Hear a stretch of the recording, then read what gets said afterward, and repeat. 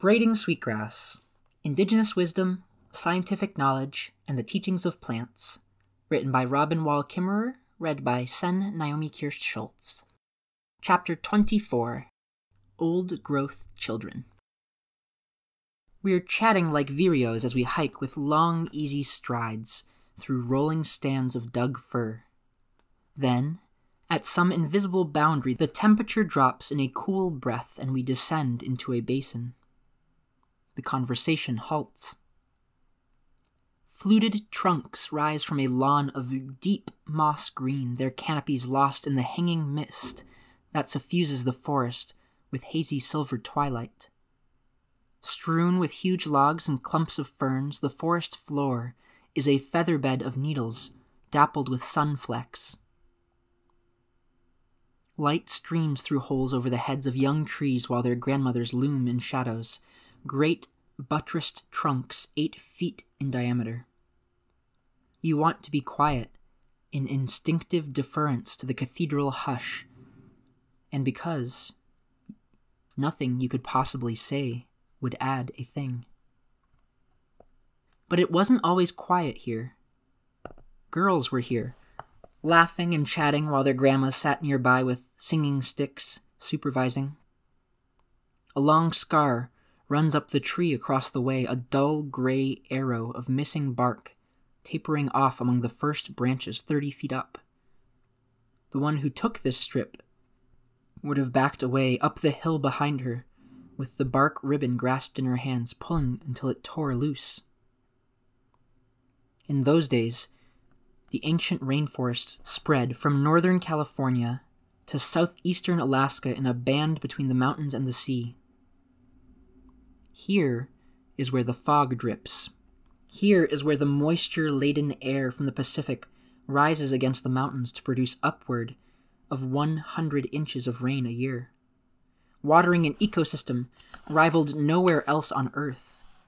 The biggest trees in the world, trees that were born before Columbus sailed. And trees are just the beginning.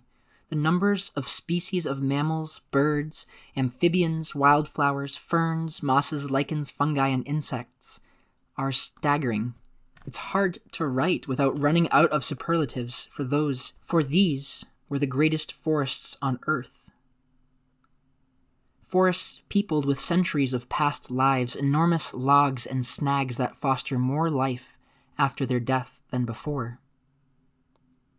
The canopy is a multi-layered sculpture of vertical complexity, from the lowest moss on the forest floor to the wisps of lichen hanging high in the treetops, raggedy and uneven from the gaps produced by centuries of wind throw, disease, and storms. This seeming chaos belies the tight web of interconnections between them all, stitched with filaments of fungi, silk of spiders, and silver threads of water. Alone is a word without meaning in this forest. Native peoples of the coastal Pacific Northwest made rich livelihoods here for millennia, living with 1 foot in the forest and 1 on the shore, gathering the abundance of both. This is the rainy land of salmon, of wintergreen conifers, huckleberries, and sword fern. This is the land of the tree of ample hips and full baskets, the one known in the Salish languages as maker of rich women, as Mother Cedar. No matter what the people needed, the cedar was ready to give, from cradleboard to coffin, holding the people. In this wet climate where everything is on its way back to decay, rot-resistant cedar is the ideal material. The wood is easily worked and buoyant. The huge, straight trunks practically offer themselves for seagoing craft that could carry 20 paddlers. And everything that was carried in those canoes was also the gift of cedar. Paddles, fishing floats, nets, ropes, arrows, and harpoons. The paddlers even wore hats and capes of cedar, warm and soft against the wind and rain. Along the creeks and bottomlands, the women sang their way down well-worn trails to find just the right tree for each purpose. Whatever they needed, They asked for respectfully, and for whatever they received, they offered prayers and gifts in return. Notching a wedge in the bark of a middle-aged tree, the woman could peel off a ribbon a hand's width wide and 20 feet long. Harvesting bark from just a fraction of the tree's circumference, they ensured that the damage would heal over without ill effect. The dried strips were then beaten to separate the many layers, yielding inner bark with a satiny softness and a glossy sheen. A long process of shredding bark with a deer bone yielded a pile of fluffy cedar, quote-unquote, wool. Newborn babies were delivered into a nest of this fleece. The wool could also be woven into warm, durable clothing and blankets. A family sat on woven mats of outer bark, slept on cedar beds, and ate from cedar dishes. Every part of the tree was used. The ropey branches were split for tools, baskets, and fish traps. Dug and cleaned, cedar's long roots were peeled and split into a fine, strong fiber that is woven into the famous conical hats and ceremonial headgear that signify the identity of the one beneath the brim. During the famously cold and rainy winters, with a perpetual twilight of fog, who lit the house? Who warmed the house?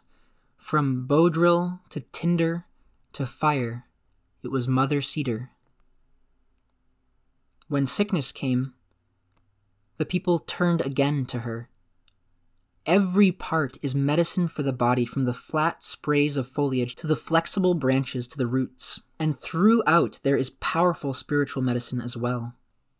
Traditional teachings recount that the power of cedars is so great and so fluid that it can flow into a worthy person who leans back into the embrace of her trunk.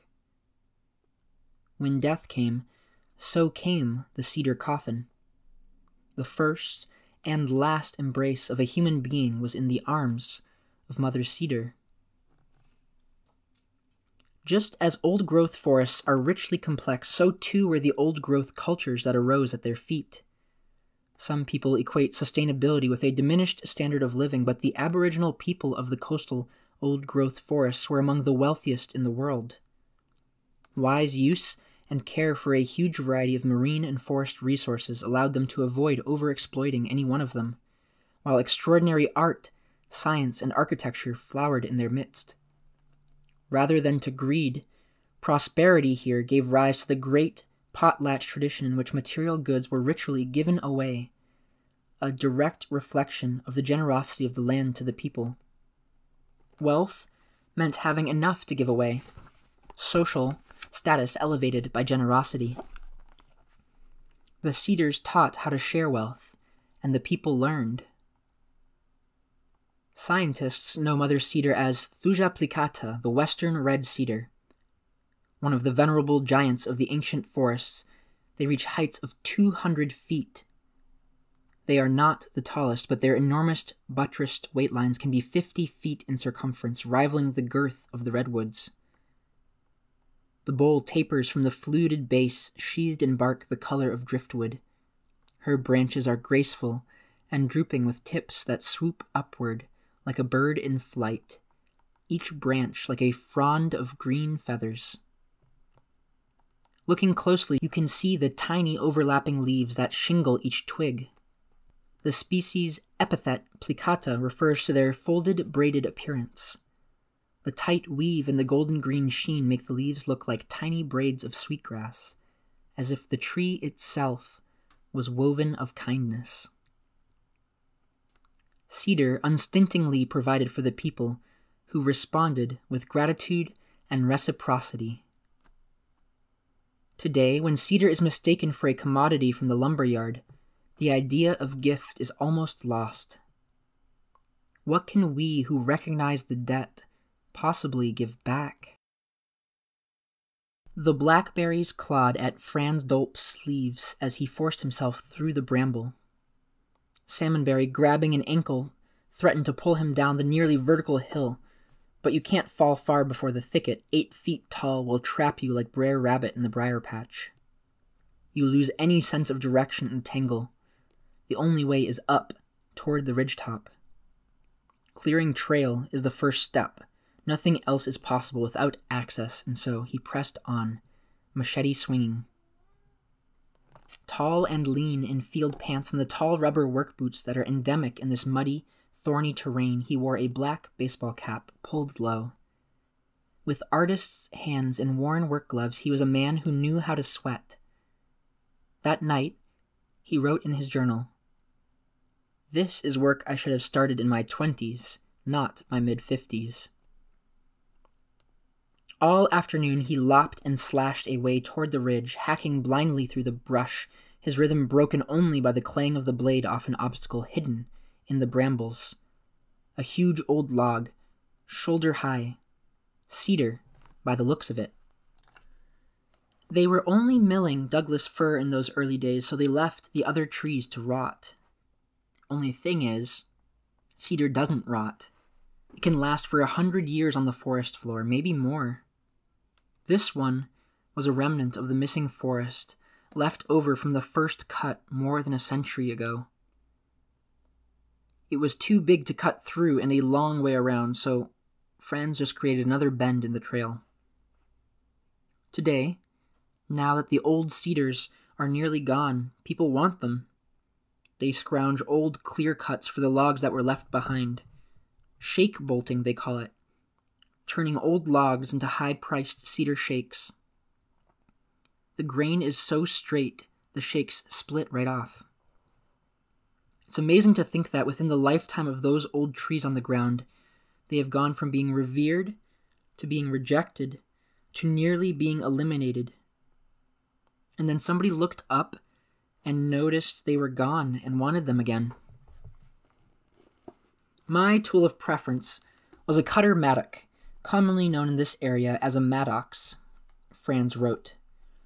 With this sharp edge he could chop roots and grade trail, defeating, if briefly, the march of the vine maples. It took several more days of wrangling impenetrable bush to break through to the ridgetop, where a view of Mary's Peak was the reward. I remember the exhilaration as we reached a certain point and savored our accomplishment. Also, the days when, with the slopes and the weather contributing mightily to the feeling that everything had gotten out of hand, and we just fell down laughing. Franz's journals record his impressions of the view from the ridge, across a crazy quilt landscape, the panorama broken up into forestry management units, polygons of dead brown and mottled patches of gray and green, next to, quote-unquote, dense plantations of young fir like sections of manicured lawn, in squares and wedges, all broken up like shards of shattered glass on the mountain. Only at the top of Mary's Peak, within the boundaries of a preserve, is there a continuous span of forest, rough, textured, and multi-hued from a distance, the signature of the old-growth forest, the forest that used to be. My work grew out of a deeply experienced sense of loss, he wrote. The loss of what should be here. When the Coast Range was first opened to logging in the 1880s, the trees were so big, 300 feet tall and 50 feet around, that the bosses didn't know what to do with them. Eventually, 2 poor sods were told to man the misery whip, a thin, 2-man crosscut saw that they pulled for weeks to fell the behemoths. These were the trees that built the cities of the West, which grew and then demanded even more. They said in those days, you could never cut all the old growth. About the time the chainsaws last growled on these slopes, Franz was planting apple trees and thinking of cider, with his wife and kids on a farm hours away. A father, a young professor of economics, he was investing in home economics, his dream of an Oregon homestead embedded in the forest like the one he grew up on, and where he would stay forever. Unknown to him, while he was raising cows and kids, the blackberries got started in the full sun above what would become his new land on Shot Pouch Creek. They were doing their work of covering the stump farm and rusting remains of logging chains, wheels, and rails. The salmonberries mingled their thorns with the rolls of barbed wire, while moss reupholstered the old couch in the gully. While his marriage was eroding and running downhill on the home farm, so was the soil at Shot Pouch. The elders came to try to hold it in place, and then the maples. This was a land whose native language was conifer, but now spoke only the slang of leggy hardwoods. Its dream of itself as groves of cedar and fir was gone, lost under the unrelenting chaos of brush. Straight and slow has little chance against fast and thorny. When he drove away from the farm intended for "till death do us part," the woman waving goodbye said, "I hope that your next dream turns out better than your last." In his journal he wrote that he, quote, "made the mistake of visiting the farm after it was sold. The new owners had cut it all. I sat among the stumps and the swirling red dust, and I cried. When I moved to Shot Pouch after leaving the farm, I realized that making a new home required more than building a cabin or planting an apple tree. It required some healing for me and for the land." And so it was that a wounded man moved to live on wounded land at Shot Pouch Creek. This patch of land was in the heart of the Oregon Coast Range, the same mountains where his grandfather had made a hard-scrabble homestead. Old family photos show a rough cabin and grim faces, surrounded by nothing but stumps. He wrote, quote, "These 40 acres were to be my retreat, my escape to the wild, but this was no pristine wilderness," unquote. The place he chose was near a spot on the map called Burnt Woods. Scalped Woods would have been more apt. The land was raised by a series of clear cuts, first the venerable old forest and then its children. No sooner had the firs grown back than the loggers came for them again. After land is clear-cut, everything changes. Sunshine is suddenly abundant. The soil has been broken open by logging equipment, raising its temperature and exposing mineral soil beneath the humus blanket. The clock of ecological succession has been reset, the alarm buzzing loudly. Forest ecosystems have tools for dealing with massive disturbance evolved from a history of blowdown, landslide, and fire. The early successional plant species arrive immediately and get to work on damage control. These plants, known as opportunistic or pioneer species, have adaptations that allow them to thrive after disturbance. Because resources like light and space are plentiful, they grow quickly. A patch of bare ground around here can disappear in a few weeks. Their goal is to grow and reproduce as fast as possible so they don't bother themselves with making trunks, but rather madly invest in leaves, leaves, and more leaves, born on the flimsiest of stems. The key to success is to get more of everything than your neighbor and to get it faster. That life strategy works when resources seem to be infinite, but pioneer species, not unlike pioneer humans, require cleared land, hard work, individual initiative, and numerous children. In other words, the window of opportunity for opportunistic species is short. Once trees arrive on the scene, the pioneers' days are numbered, so they use their photosynthetic wealth to make babies that will be carried by birds, the next clear cut. As a result, many are berry makers: salmonberry, elderberry, huckleberry, blackberry. The pioneers produce a community based on the principles of unlimited growth, sprawl, and high energy consumption, sucking up resources as fast as they can, wresting land from others through competition, and then moving on. When resources begin to run short, as they always will, cooperation and strategies that promote stability, strategies perfected by rainforest ecosystems, will be favored by evolution. The breadth and depth of these reciprocal symbioses are especially well developed in old-growth forests, which are designed for the long haul. Industrial forestry, resource extraction, and other aspects of human sprawl are like salmonberry thickets, swallowing up land, reducing biodiversity, and simplifying ecosystems, at the demand of societies always bent on having more. In 500 years, we exterminated old-growth cultures and old-growth ecosystems, replacing them with opportunistic culture. Pioneer human communities, just like pioneer plant communities, have an important role in regeneration, but they are not sustainable in the long run. When they reach the edge of easy energy, balance and renewal are the only way forward, wherein there is a reciprocal cycle between early and late successional systems, each opening the door for the other. The old-growth forest is as stunning in its elegance of function as in its beauty. Under conditions of scarcity, there can be no frenzy of uncontrolled growth or waste of resources. The green architecture of the forest structure itself is a model of efficiency, with layers of foliage in a multi-layered canopy that optimizes capture of solar energy. If we are looking for models of self-sustaining communities, we need look no further than an old-growth forest, or the old-growth cultures they raised in symbiosis with them.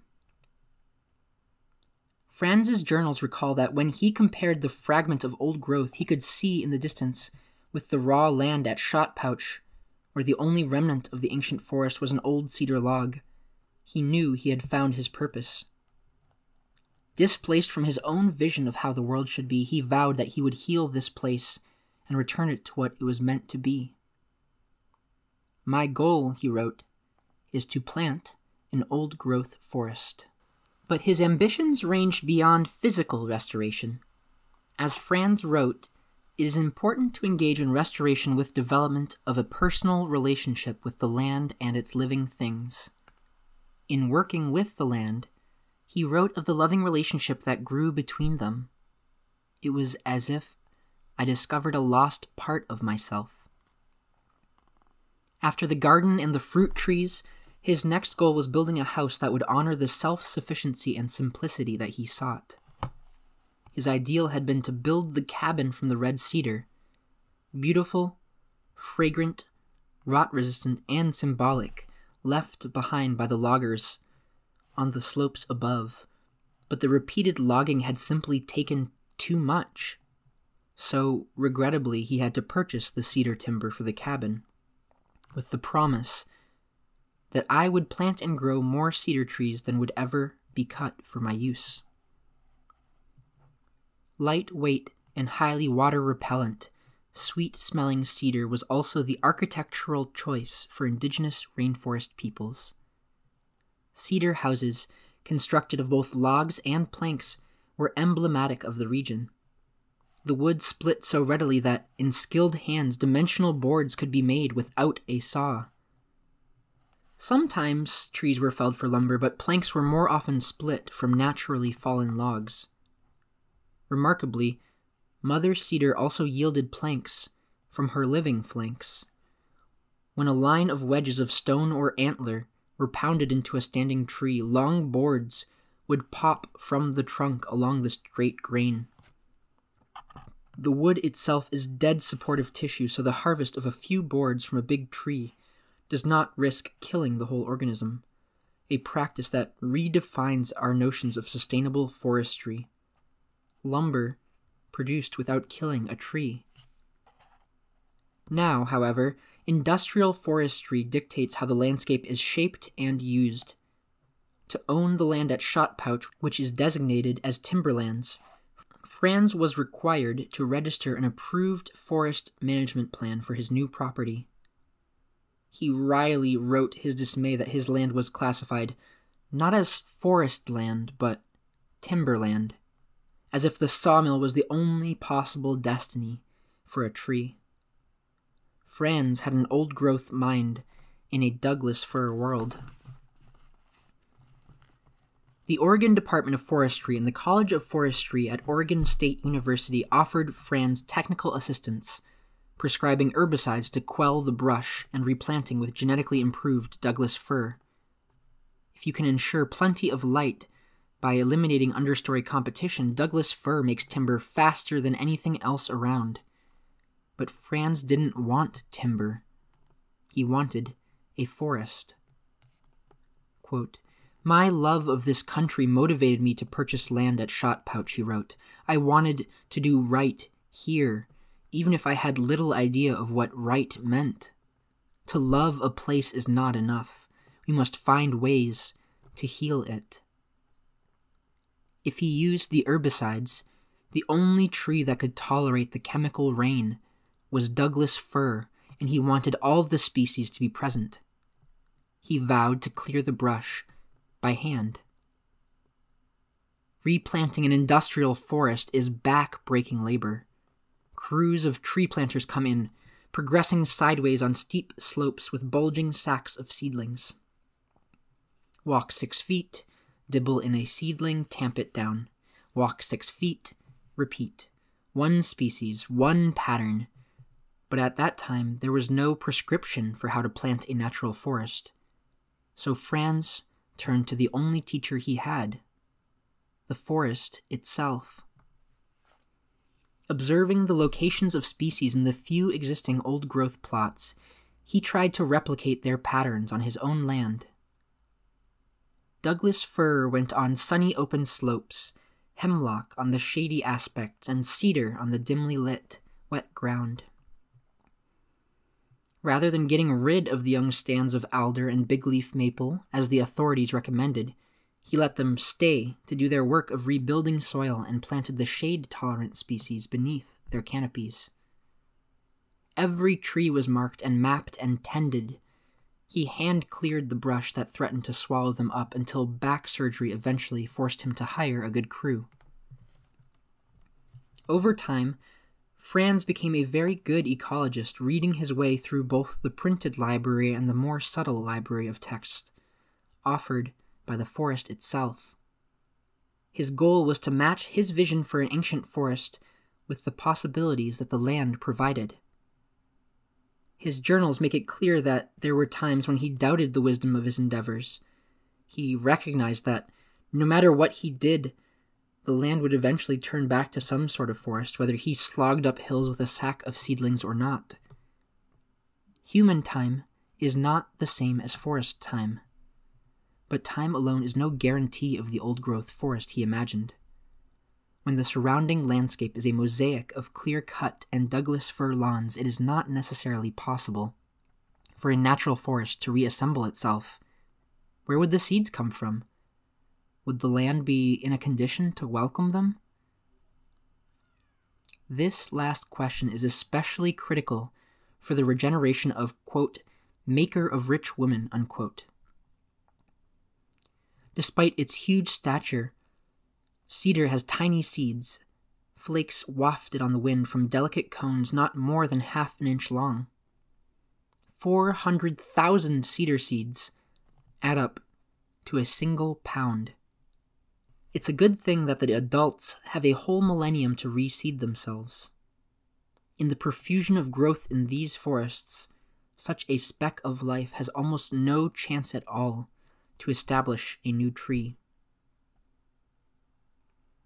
While adult trees are tolerant of the various stresses that an always changing world throws their way, the young are quite vulnerable. Red cedar grows more slowly than the other species who quickly overtop it and steal the sun. Especially after a fire or logging, it is almost entirely outcompeted by species better adapted to the dry, open conditions. If red cedars do survive, despite being the most shade-tolerant of all the western species, they do not flourish, but rather bide their time, waiting for a wind throw or a death to punch a hole in the shade. Given the opportunity, they climb that transient shaft of sunlight, step by step, making their way to the canopy. But most never do. Forest ecologists estimate that the window of opportunity for cedars to get started occurs perhaps only twice in a century. So at Shot Pouch, natural recolonization was out. In order to have cedars in the restored forest, Franz had to plant them. Given all cedars' traits, slow growth, poor competitive ability, susceptibility to browsing, wildly improbable seedling establishment, one would expect it to be a rare species. but it's not. One explanation is that while cedars can't compete well on uplands, they thrive with wet feet in alluvial soils, in swamps and water edges that other species can't stand. Their favorite habitat provides them with a refuge from competition. Accordingly, Franz carefully selected creekside areas and planted them thickly with cedar. The unique chemistry of cedar endows it with both life-saving and tree-saving medicinal properties. Rich with many highly antimicrobial compounds, it is especially resistant to fungi.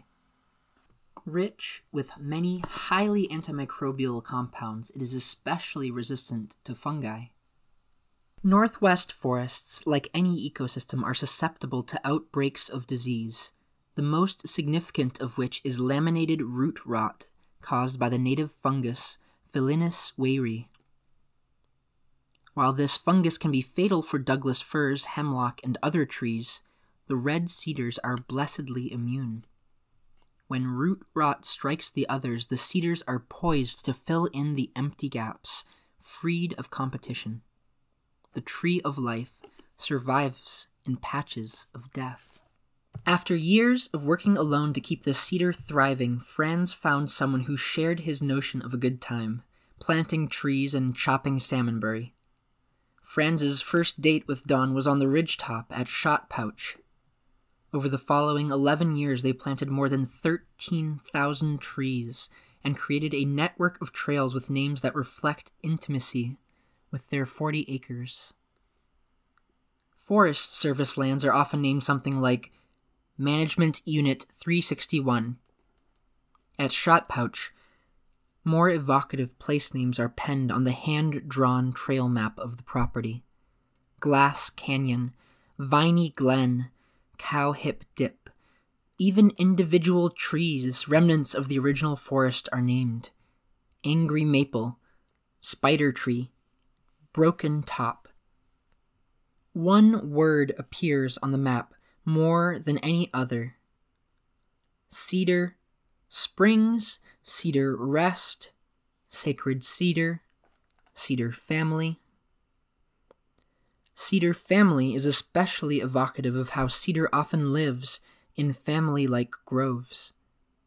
Perhaps in compensation for its difficulty in sprouting from seed, cedar is a champion at vegetative reproduction. Almost any part of the tree that rests on wet ground can take root in a process known as layering.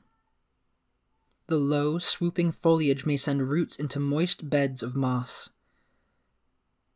The flexible branches themselves can initiate new trees even after they're cut from the tree. Native peoples probably tended the cedar groves by propagating them in this way. Even a young cedar that has tipped over or been flattened by a hungry elk will reorient its branches and start over.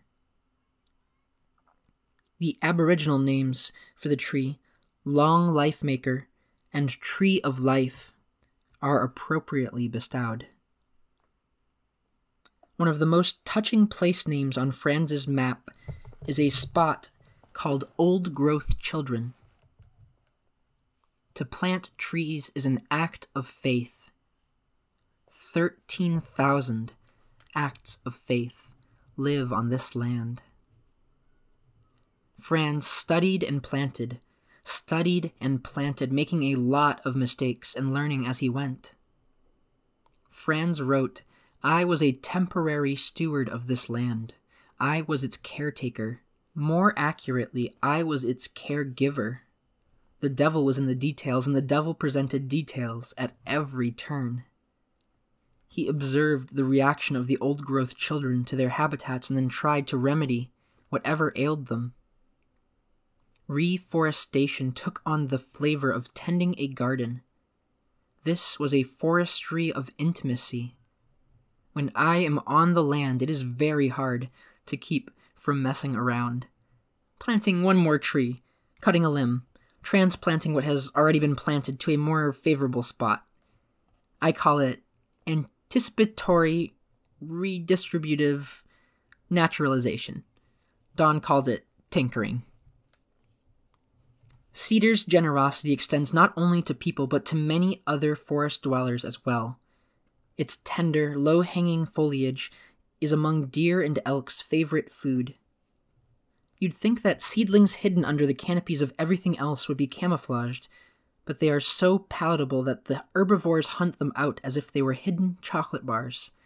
And because they grow so slowly, they remain vulnerable, at deer height, for a long time. The unknowns pervading my work were as pervasive as shade in the forest, Franz wrote. His plan to grow cedars on the stream banks was a good one, except that that's where the beavers also live. Who knew that they would eat cedar for dessert? His cedar nurseries were gnawed into oblivion, so he planted them again, this time with a fence. The wildlife just snickered. Thinking like a forest, he then planted a thicket of willow, beavers' favorite meal along the creek, hoping to distract them from his cedars.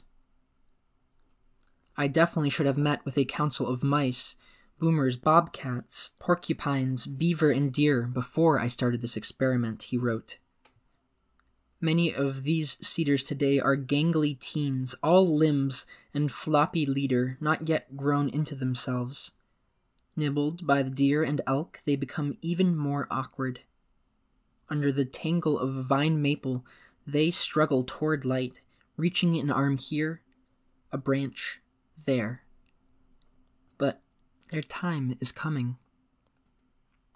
After completing the final plantings, Franz wrote, "I may heal the land, yet I have little doubt of the direction that the real benefits flow. But the element of reciprocity is the rule here. What I give, I receive in return. Here, on the slopes of Shot Pouch Valley, I have been engaged less in a personal forestry of restoration than in a forestry of personal restoration. In restoring the land, I restore myself. Maker of rich woman, there is truth in her name. She made Franz rich too, with the wealth of seeing his vision alive in the world, of giving a gift to the future that only grows more beautiful with time." Of Shot Pouch, he wrote, "This was an exercise in personal forestry, but it was also an exercise in the creation of personal art. I could have been painting a landscape or composing a cycle of songs. The exercise in finding the right distribution of trees feels like revising a poem. Given my lack of technical expertise, I could not reconcile myself to the title of forester, but I could live with the idea that I am a writer who works in the forest and with the forest, a writer who practices the art of forestry and writes in trees. The practice of forestry may be changing, but I am unaware of any instances where proficiency in the arts is sought as a professional qualification by timber companies or schools of forestry. Perhaps that's what we need. Artists as foresters."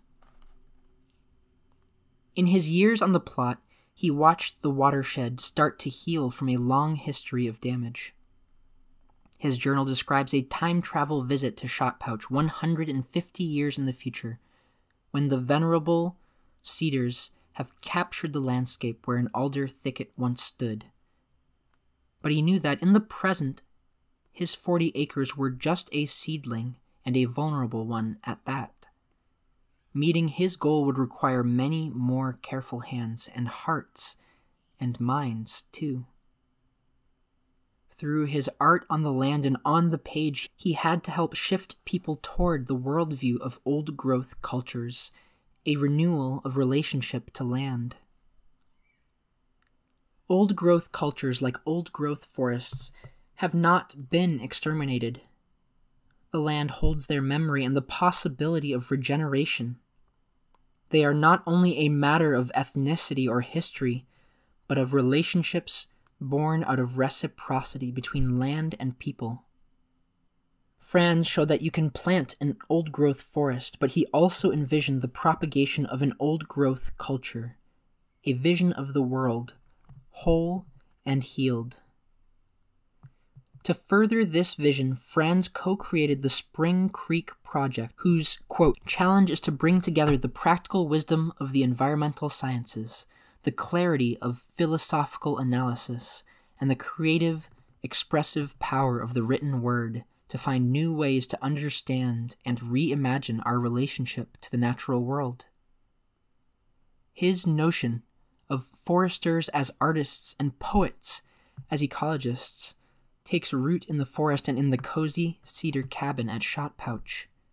It has become a place of inspiration and solitude for writers who could be the restoration ecologists of relationship.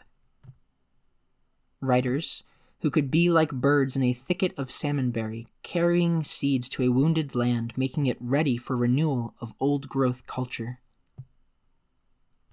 The cabin is a gathering spot for fertile collaborations among artists, scientists, and philosophers whose works are then expressed in a dazzling array of cultural events. His inspiration has become a nurse log for the inspiration of others. 10 years, 13,000 trees, and countless inspired scientists and artists later, he wrote, "I had confidence now that, when it came time for me to rest, I could step aside and let others pass upon a path to a very special place, to a forest of giant fir, cedar, and hemlock, to the ancient forest that was." He was right, and many have followed the path he blazed from weedy brambles to old-growth children. Franz Dolp passed away in 2004 in a collision with a paper mill truck on his way to Shot Pouch Creek. Outside the door of his cabin, the circle of young cedars look like women in green shawls, beaded with raindrops catching the light. Graceful dancers in feathery fringe that sways with their steps. They spread their branches wide, opening the circle, inviting us to be part of the dance of regeneration. Clumsy at first, from generations of sitting on the sidelines, we stumble until we find the rhythm. We know these steps from deep memory, handed down from Skywomen, reclaiming our responsibility as co-creators. Here, in a homemade forest, poets, writers, scientists, foresters, shovels, seeds, elk, and alder join in the circle with Mother Cedar, dancing the old-growth children into being. We are all invited. Pick up a shovel and join the dance. This has been Braiding Sweetgrass, Indigenous Wisdom, Scientific Knowledge, and the Teachings of Plants, written by Robin Wall Kimmerer, read by Sen Naomi Kirst-Schultz. This was Chapter 24, Old Growth Children. Thanks for reading along.